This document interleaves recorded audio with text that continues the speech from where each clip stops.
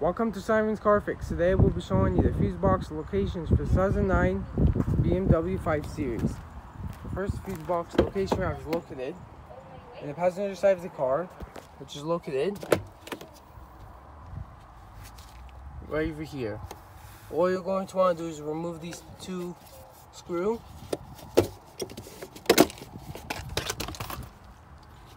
And you should see the fuses located right over here. Here are the fuses. Here's cover.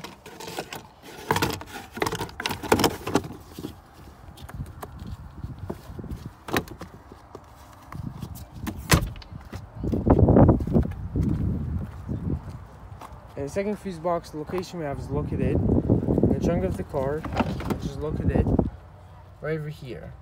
Here are the fuses. And those are all the fuse box locations for this car. Thank you for watching.